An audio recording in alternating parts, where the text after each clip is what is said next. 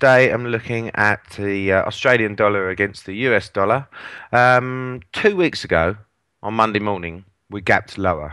And that basically, you don't get many gaps in forex markets because obviously they're 24-hour a day. So the only time where you can potentially get gaps is when the market opens on a Sunday, and that instantly created a resistance level at 87.64. The market subsequently went down to 85.40 and has now had a small corrective rally, and we're getting back to near to that gap, and I think it may be worth trying to try and play that gap, if you like, with a short trade today.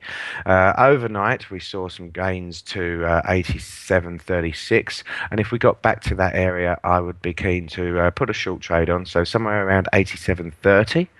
You can put your stop above 87.64, maybe around 87.75, somewhere like that, and the targets on this trade would be 86.50 and then a return to 85.50, which was that low from the 7th of November.